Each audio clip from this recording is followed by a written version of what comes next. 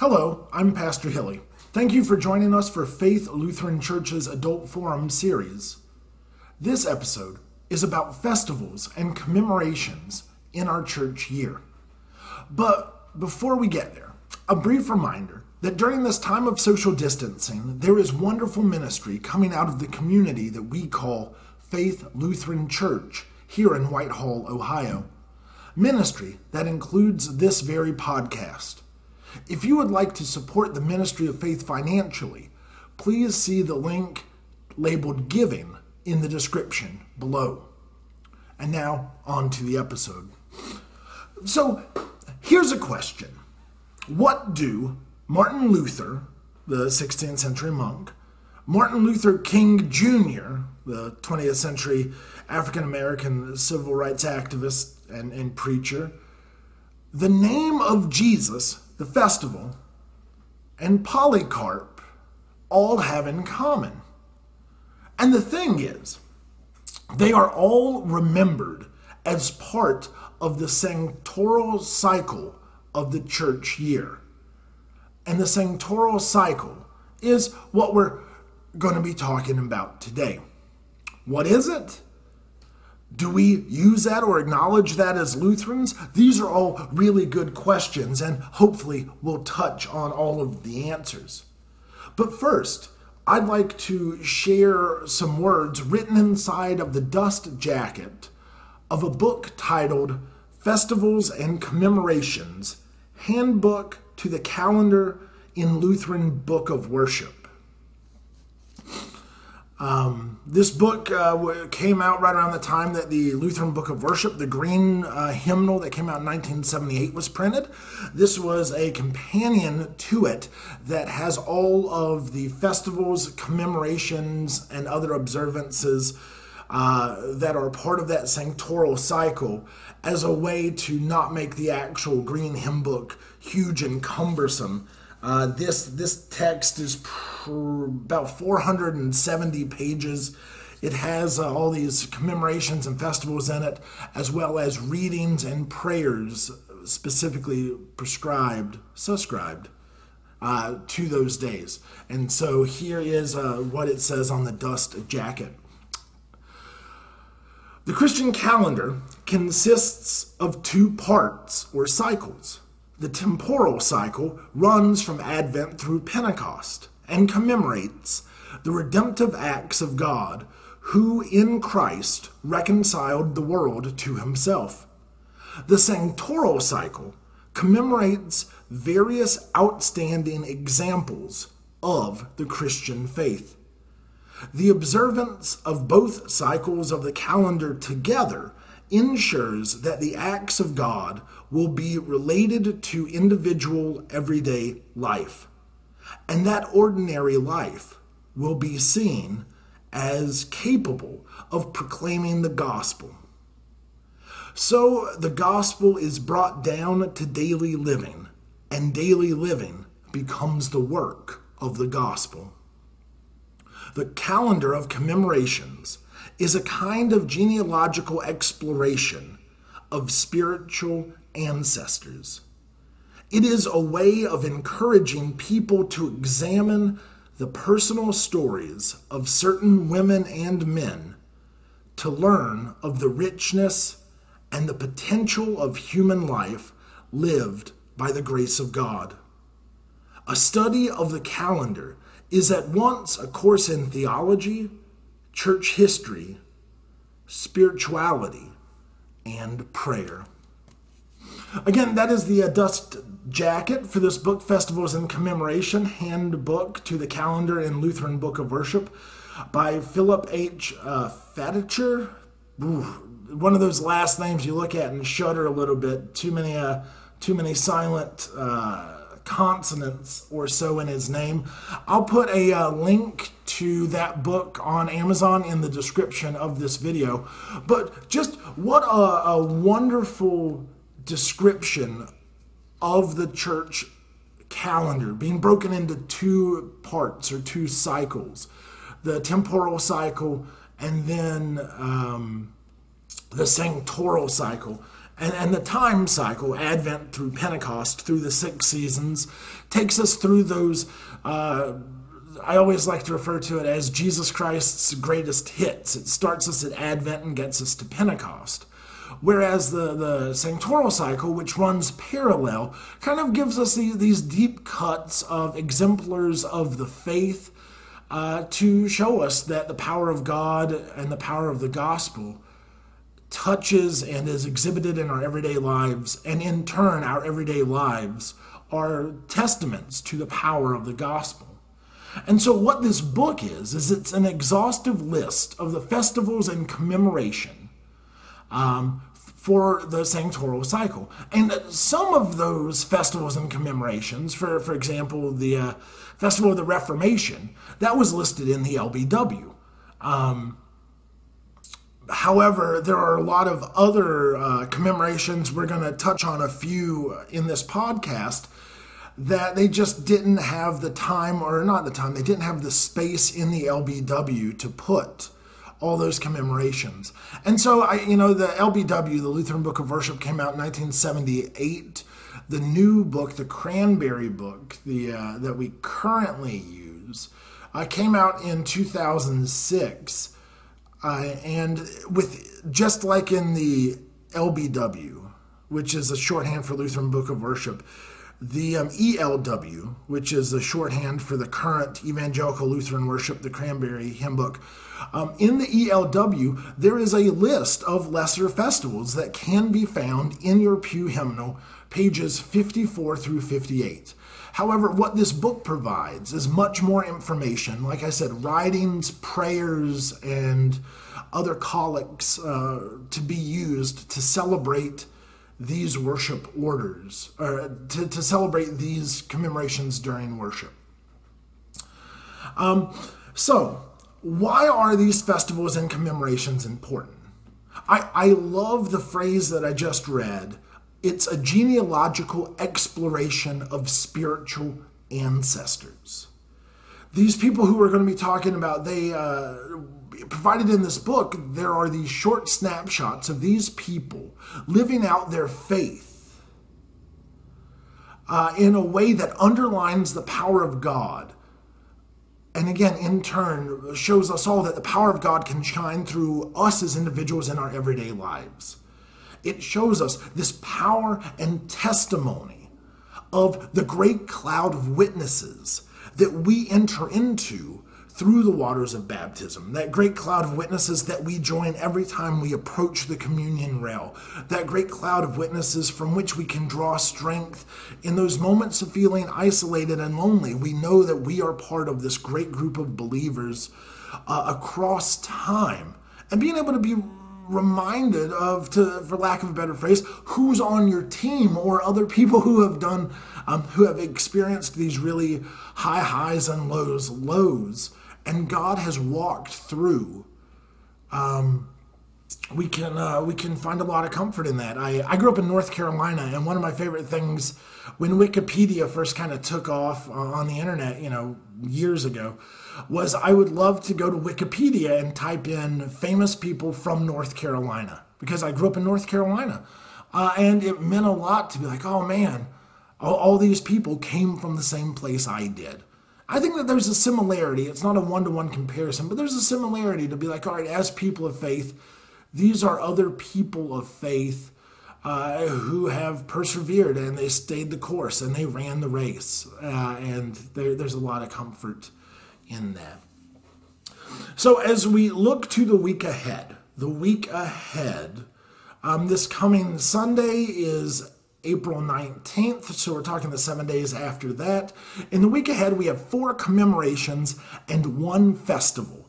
So I thought, why not talk about these wonderful examples of faith in history now, so we can all take our pencils and write them in on our calendar, and that way when their day comes, when their commemoration day comes, we can all go, oh yeah, this is that day, and we can all know a little more about kind of the deep cuts of people of faith in our tradition, or I should say within Christianity.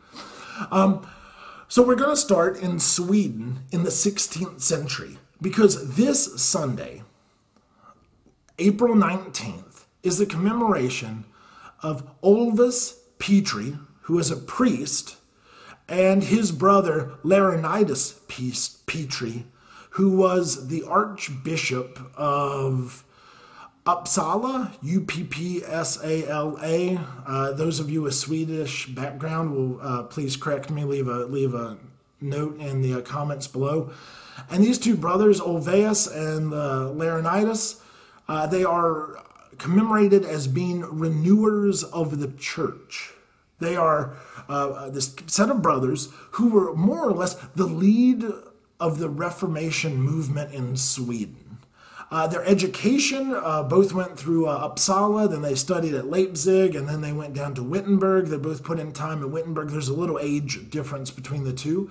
Olavus was in Wittenberg, they think, when Luther posted the 95 Theses. And the way that they believe that is Olavus, he received his degree at Wittenberg in 1516, and Luther posted the 95 Theses in 1517. And so the idea is after he completed his education, he was probably in town for up to a year doing extra courses of study or working or engaging in various ways. So let's talk about Olavus first. Olavus wrote extensively to give an intellectual and liturgical basis for the education of clergy in Sweden. Because Olavus knew that if the Reformation in Sweden was going to catch on, if the Reformation in Sweden was going to get legs under it and really move forward, then there needed to be a strong educational and liturgical basis for the clergy who were doing the work of the church through the various provinces or territories or areas. Because if you have a clergy base who are making things up on their own, then there's going to be a lot of discrepancy and a lot of variance and that sort of thing. However, if all of your clergy are educated in both theology and liturgy and are coming from the same point, it gives much more consistency to the faith throughout the entire country.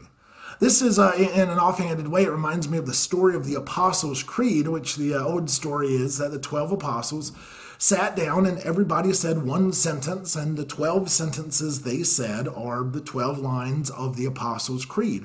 And they wrote that so that the apostles could teach their disciples, and that whenever anybody asked a question about what do Christians believe, all they had to do was recite the Apostles' Creed, and they would all be saying the same thing. So in Olavus's writing, it's kind of a similar idea. He wrote extensively about liturgy and education for the clergy to put them on the same page. And thus, because he wrote so much, Olavus's writing determined a great degree of the character of the Swedish Reformation. If you are the guy writing all the books, then your voice will be the prominent voice molding those clergy who are going out teaching the things they have learned from your books. Olavus also translated a version of the Swedish Bible from the Vulgate, with some references to Luther's translation from the Greek. In 1540, Olavus was actually condemned to death because he opposed the King of Sweden's desire for complete ecclesiastical control, which is to say that the king thought that if he was the king of the country, he should also be the king of the church. He wanted the control over the church. Olavus not only disagreed, opposed that strongly and was condemned to death, but he was later pardoned and actually died on April 19th, hence the commemoration date, died April 19th, 1552. So that's one of our two renewers of the church for this coming Sunday, Olavus Petri, P-E-T-R-I. And let's take a moment to talk about his brother, Laurentius. Laurentius returned from Wittenberg because they both had education there at the University of Wittenberg. He returned from Wittenberg in 1525 at the young age of 28 and was appointed professor at the University of Uppsala, which is where he started his education, because he began at Uppsala, went to Leipzig, and then Wittenberg. Kind of crazy to think that he graduated Wittenberg and went back and taught at his own alma mater. 4 years after teaching there, he was ordained, and then he was the first evangelical Archbishop of Sweden, who was consecrated on September 22nd, 1531. Evangelical, meaning, for those of us at Faith, we're members of the ELCA, the Evangelical Lutheran Church of America, coming from that Greek word evangelion, to proclaim the gospel. Very, very different than the way a lot of Americans use the word evangelical when talking about other denominational sects. So that's that word evangelical there. Laurentius lived 42 years beyond his consecration as the first bishop of Sweden, and he died in 1573. A few other key notes because you can say that, okay, we have two brothers. They are from Sweden. One was the first Archbishop of Sweden. The other wrote a lot of the books that became the backbone of the Swedish Reformation movement in that part of the world. Is that enough to get you a commemoration? And why are they called renewers of the church? So, being Olavus, being the one who writes the text on liturgy and education that trains a generation or more of clergy, that's a great task. That is something that should be heralded. And Laurentius, being the first archbishop, you can only have one first, right? But along with that, in 1542, they completed the Swedish Bible. And this was the work of both brothers that were working together. So it started with the New Testament that Olavus had written, kind of borrowing, or not borrowing, leaning on the Vulgate and on Luther's writings. And then Laurentius got together, and the two of them did the entire Bible in Swedish cover to cover. And not only that, but this was royally approved.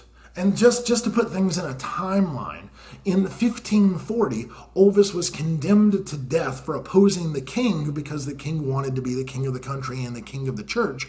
And here, 2 years after he was condemned, the brothers released this Swedish Bible, which is approved by royalty across the board, which is just amazing. Because at that point in time, this was a huge wave of the Reformation, saying there are all these churches in Germany that the only Bible there is in Greek or Latin, And so the lay people could not read the text. This was a big thing for Martin Luther. And so here with these brothers, they are, whereas Luther translated the Bible to German for the common people of Germany, these two brothers translated the entire Bible to Swedish for the common folk of Sweden. And that, I think, tied in to Laurentius being the first archbishop, and Olavus, all of his writings, definitely deserves the commemoration and the celebration of the two of them as renewers of the church.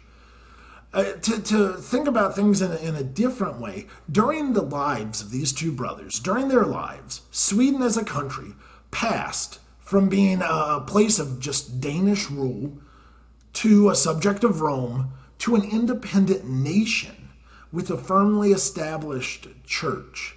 All of that happened within the lives of these brothers, and they were part of the core nucleus of that movement, from writing to being bishops to releasing the Bible, making sure that church was established strongly. And so this Sunday, April 19th, take a moment to remember Olavus and Laurentius Petri, renewers of the church, because it is their commemoration day. So now, moving from Sweden, next we're going to jump over to to where is modern-day Italy, because this Tuesday, April 21st, is the commemoration of Anslem, the Archbishop of Canterbury.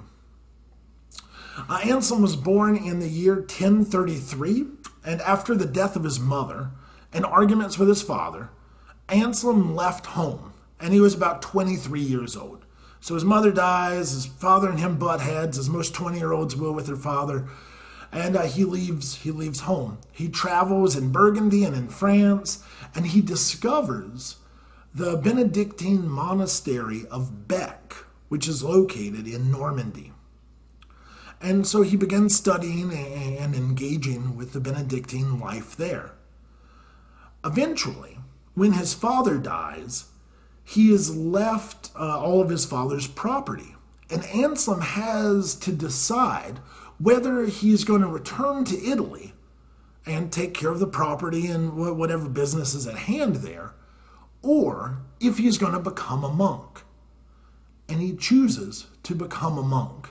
He stays at the Benedictine monastery of Bec, and eventually he is elected the prior of Bec. Years after that, in 1078, he is elected abbot of the entire monastery. Which, not bad for a guy who stumbles into a monastery to first be a prior and then end up the abbot in charge of the monastery. Abbot then follows Lanfranc first in the seat of power in the monastery, and then as his successor. Well, let me take a step back. When Anslem is elected prior at the Benedictine monastery of Bec, it's a position of some power. I have friends who are Benedictine who would probably punch me if they were here and heard me refer to a prior maybe as middle management. But they're kind of middle management of the monastery. And then Lanfranc was the abbot of the monastery.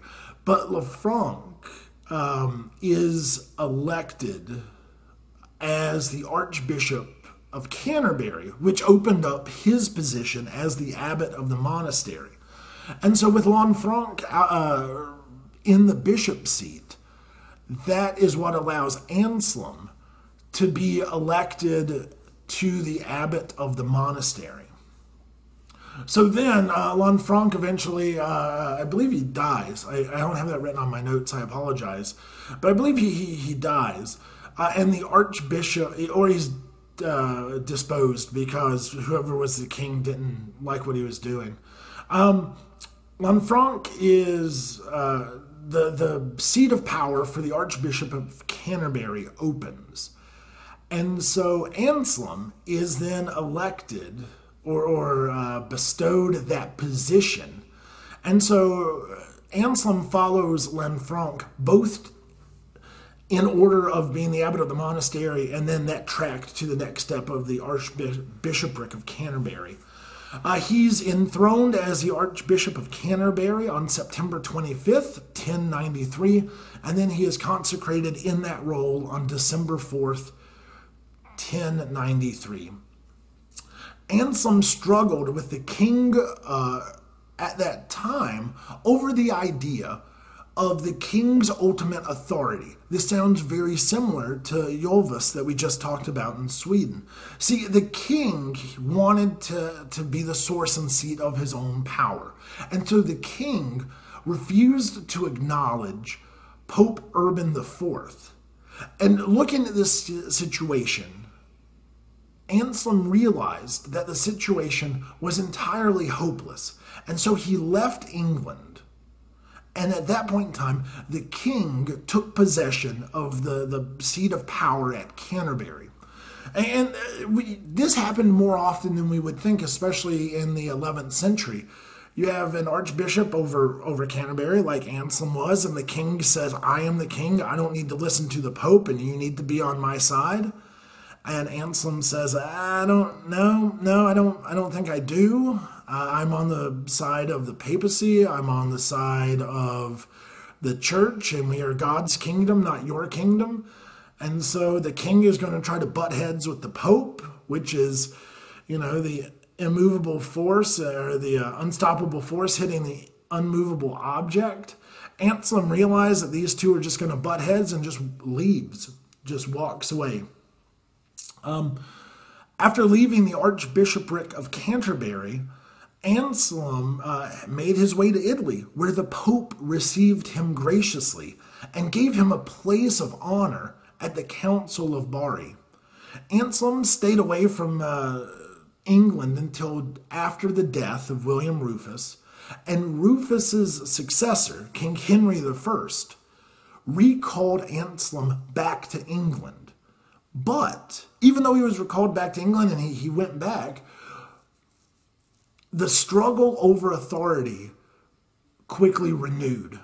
And when Anslem refused to take an oath of allegiance to the crown, the king, Henry I, sent Anslem back to Rome. So we can see the politics playing out here.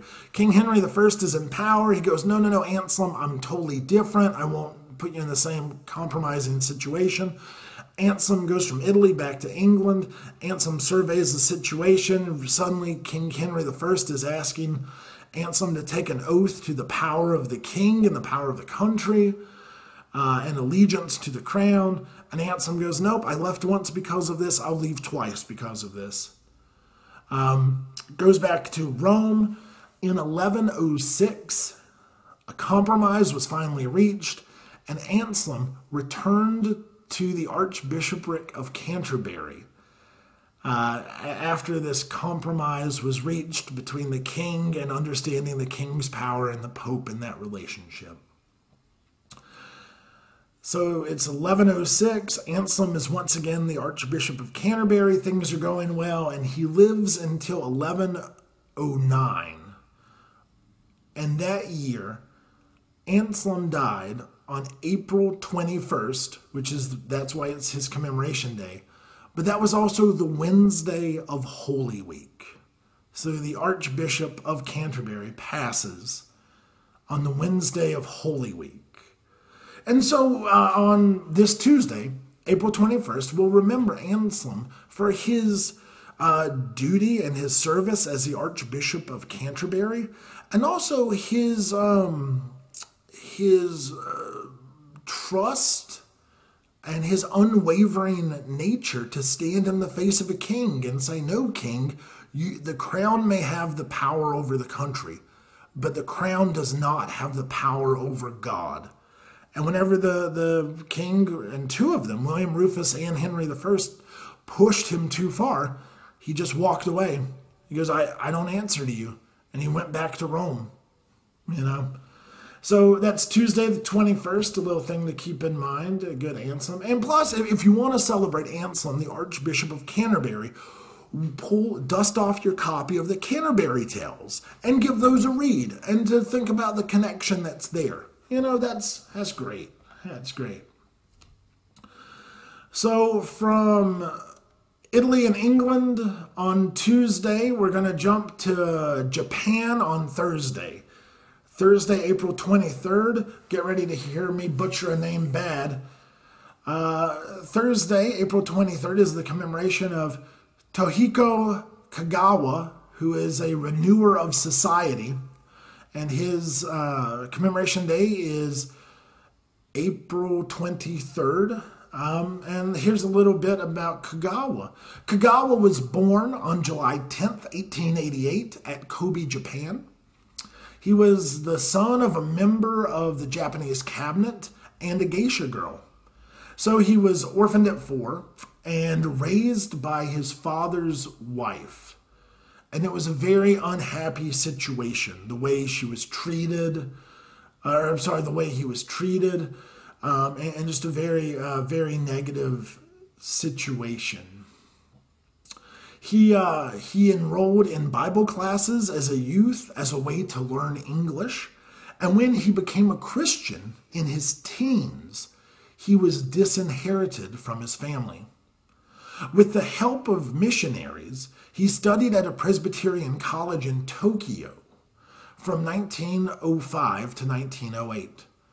And from 1910 to 1924, he spent all but 2 years of that time in a 6 foot by 6 foot hut in the slums of Kobe called Shinakwa, which are considered some of the worst slums anywhere in the world. This did not deter him, but it warmed his heart to reach out to those who were abused and those who were discarded by the system. And so in 1918, Kagawa founded the Labor Federation there in Japan. In 1921, he founded a farmers' union.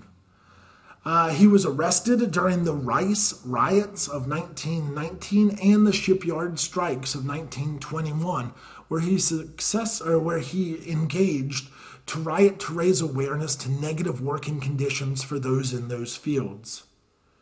He worked successfully for universal male suffrage that was achieved in 1925, that all should be treated the same way and have the same rights. And he also worked tirelessly for modification of laws against trade unions. During his life, Kagawa organized the Bureau of Social Welfare. He insisted upon a reorganization of the economic structure of the world to realize a Christian idea of social order. And in 1928, he founded the Anti-War League. After that, in 1930, he began the Kingdom of God movement to promote the conversion of Japan to Christianity. And as well as all of these things, the labor union, the farmers union, the Bureau of Social Welfare, the Kingdom of God movement, as well as all of this, he worked tirelessly to establish credit unions, schools, hospitals, and churches in Japan. And one of the ways he did this was he visited the United States several times to gain support for all of his projects on social reform. And for all of these reasons, we remember Kagawa as a reformer of society on April 23rd, which is the day that he died in Tokyo in 1960. It's crazy to look at the laundry list of this man's achievements and to how do you, over the course of a life, over the course of 72 years, how do you begin the 7 different unions and federations, build multiple schools and churches and hospitals? To look and to see the example set by his life is such a powerful witness.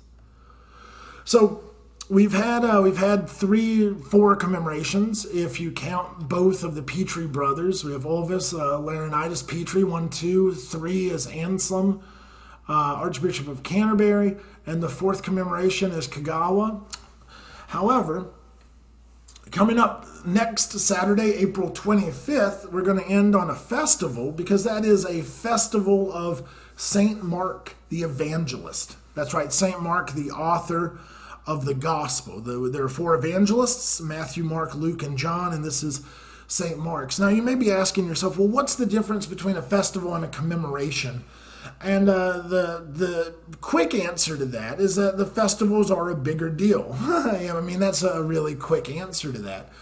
When we remember the Archbishop of Canterbury, that it's a good thing to commemorate him because he is a wonderful example. Kagawa is a wonderful example, but festivals, the festival of the resurrection, the festival of St. Mark, the festival of the Reformation, these are the bigger deal. Think about it as the example that comes to my mind right now, and this is horrible. I hate the idea that this is what came to mind. But you buy a best of collection of a band or an artist on CD or cassette or whatever the case may be. And there are the songs that everybody knows, that those are the big hits. And then there's the other ones that are kind of like tucked away in there. And your festivals are your big hits, right? Matthew, Mark, Luke, John, the naming of Jesus, the Reformation, the festival of the resurrection, which is Easter, these sorts of things. And so this Saturday, April 25th, is the festival of St. Mark, the Evangelist. And so Mark is usually identified as John Mark, who we run across in the book of Acts. Though, to simply put, Marku or Mark, M-A-R-C-U, is a very, very, very common Roman name. You know, it's kind of like doing, if the Evangelist were American authors and one of them's name would be John Smith. Well, there's a lot of people named John Smith, right? But it's usually identified that Mark is the same Mark mentioned in the book of Acts. Mark, his mother is named Mary, and she owned a house where the infant church gathered for both prayer and the Lord's Supper. Mark accompanied his cousin Barnabas and St. Paul on the first missionary journey written about in Acts. Though there was some kind of falling out between Mark and Paul for some reason, and Paul refused to take Mark on his second journey. Now, later they reconciled, but it's probably good because Mark probably had other stuff to do, like write his gospel, you know. Mark's gospel is thought to be the earliest of the four, of Matthew, Mark, Luke, and John. And ancient writers believed, some ancient writers believed that St. Mark was actually an interpreter of St. Peter, from who he got much of the material in his gospel. So when people ask the question, well, where did the gospel writers get their information? Was it all firsthand, or did they hear it from other people? Some ancient writers believed that Mark's account, his gospel, was a combination of both what he had experienced and also what he got from St. Peter. Now, according to one unsupported tradition, Mark was the first bishop of Alexandria, and he was martyred there in the year 64 AD. In 829 AD, Mark's supposed remains, the ones at Alexandria, were moved from Alexandria to Venice and in the famous cathedral there. And ever since the 9th century, that's the 800s, April 25th, for those of us in the Western Christian Church, we have kept this date, or that date, I should say. We have, I'm sorry, the grammar on that was horrible. Ever since the 9th century, those of us in Western Christendom have considered April 25th to be the commemoration and festival of St. Mark. Yeah. So there we go. There's St. Mark. So when you sit down and look at your calendar this Sunday, you can pull out that pencil, and on Sunday, remember the Petri brothers. On Tuesday, remember Anslem, the Archbishop of Canterbury. On Thursday, remember Toyohiko, Kagawa, renewer of society. And then on next Saturday, St. Mark, the Evangelist. And again, to listen to these little bio sketches is interesting, and it's fun for what it is. But it's also really powerful to realize that their story is our story too. Because the things that we have in common is faithfulness, discipleship, and following our Lord and Savior Jesus Christ. As always, thank you for joining us here on Adult Forum. This episode has been about festivals and commemorations. I hope everybody is staying safe out in the world as it is. And remember, as always, God loves you very, very much.